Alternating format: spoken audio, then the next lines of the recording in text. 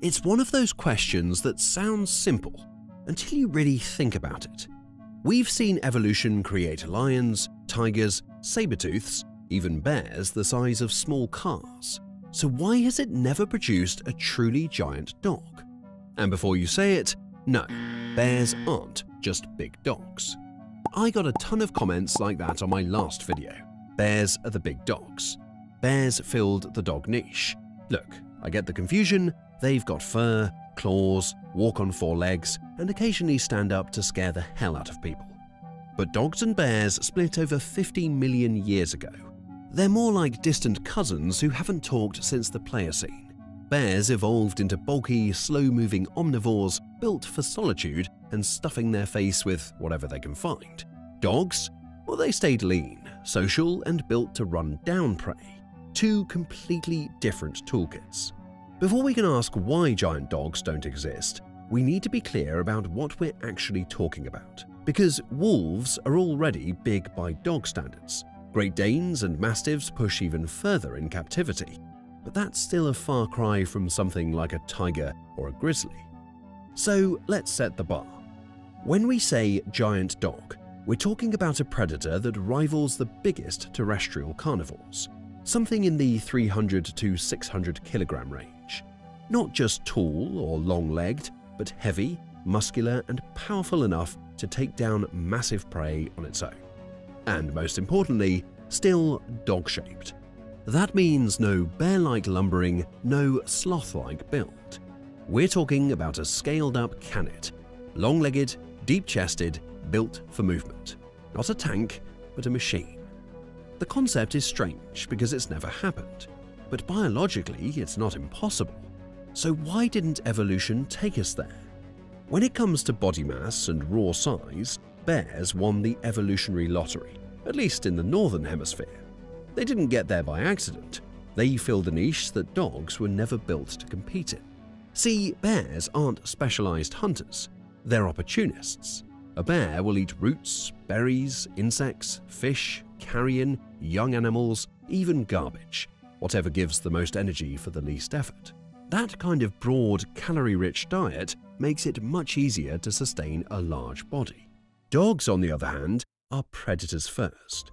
Their whole system is built around chasing, exhausting, and tearing down moving prey.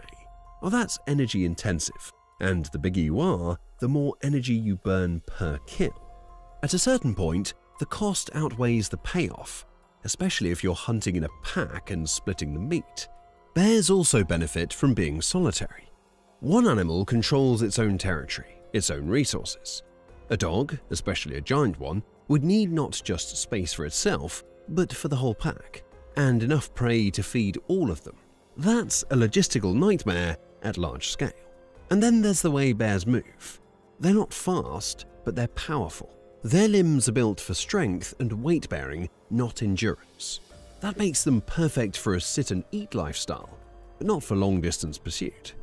Dogs never gave up their runner's frame, which doesn't scale up nearly as well for bulk.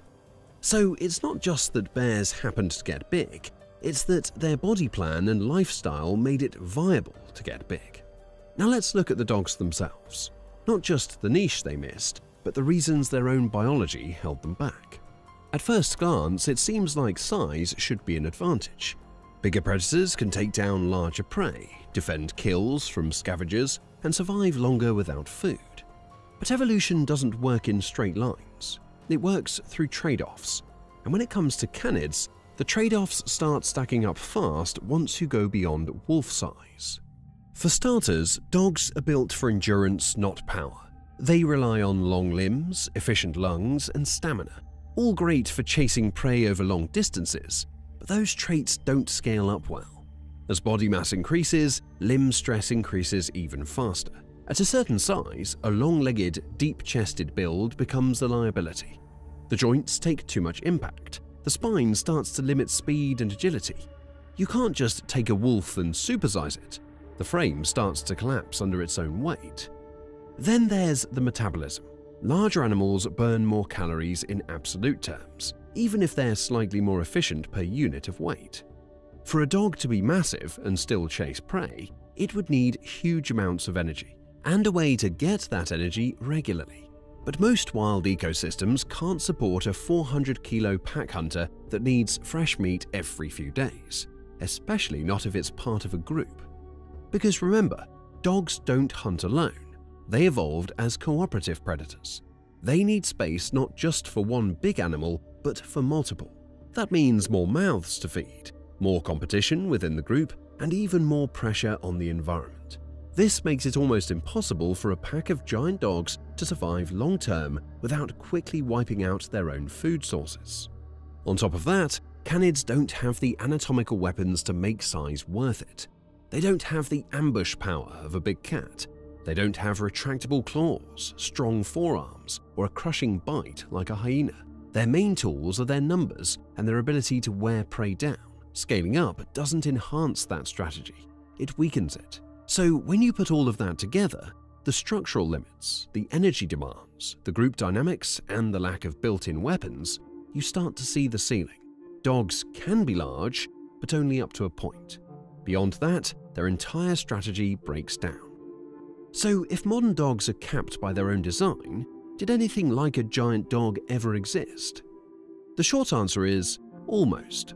Back in the Miocene and early Pliocene, nature did experiment with large dog-like predators, and the closest it got to a true giant wasn't technically a dog at all. It was a bear dog.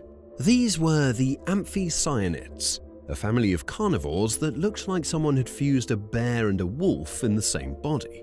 Some of them were small, but others, like amphicyon ingans, reached 300 kilos or more. That's polar bear size, with crushing jaws and strong limbs. They weren't true canids, but they occupied a similar ecological space, active hunters that could also scavenge or overpower other predators. In North America, you also had giant bone-crushing dogs like Epicyon haydeni, a true canid and one of the largest ever to live. It may have reached 170 kilos, with a skull built to crack bones and tear flesh. Think of it as the canid world's closest answer to a lion-bear hybrid. These animals weren't just big, they were dominant. For a while, they were some of the top predators in their ecosystems, but none of them lasted. So what happened? Climate change, shifting ecosystems, and competition from more specialized predators, especially big cats, gradually pushed them out.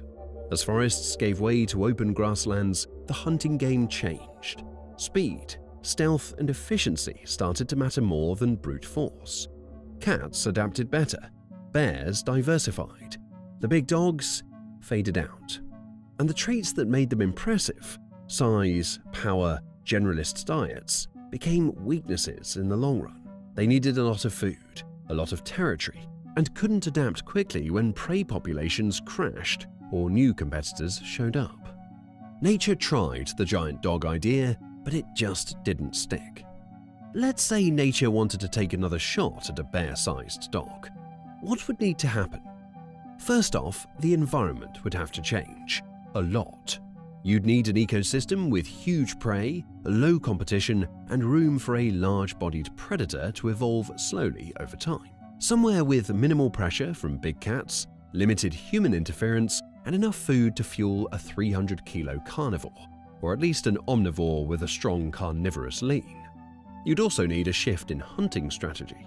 A giant pack-hunting canid just isn't suitable, especially at that size. So the evolution would have to go solo, or at least semi-solitary, something more like a jaguar than a wolf. Maybe it hunts opportunistically, ambushes prey when it can, and scavenges the rest of the time. It might even lean into omnivory, picking up bear-like habits just to make that size viable. Physically, it wouldn't look like a scaled-up husky. More likely you get something lower to the ground, more muscular, with a shorter snout and a stronger bite. Think deep chest, powerful limbs, thick neck, a mix between a direwolf and a spotted hyena, with the mass of a grizzly and the attitude of a wolverine. But even then, it would take millions of years, and that's if nothing gets in the way. And today, the obstacles are massive. Shrinking wild spaces, human pressure on prey populations, and a world already full of top-tier carnivores. There's just no open niche left for something like that to develop, not naturally. Could we create something similar through selective breeding or genetic engineering? Probably, but that wouldn't be evolution. That would be us playing zookeeper. So unless something major changes, the giant dog remains a what if. Possible in theory, but unlikely in the real world we've built. In the world of predators, size isn't just about strength, it's about strategy. And for dogs, getting massive would have meant giving up everything that made them successful in the first place. They weren't built to overpower prey with raw force, they were built to outlast it, to work in teams, and to adapt across every kind of landscape on Earth. And that formula works, just not at 500 kilos. So maybe the real question isn't why didn't dogs get bigger, but why did they thrive without needing to? That's all for today. If you enjoyed this video, don't forget to like, subscribe, and share it with your friends. You can also leave a comment with what you would like to see in the following videos. Thanks for watching, and see you next time.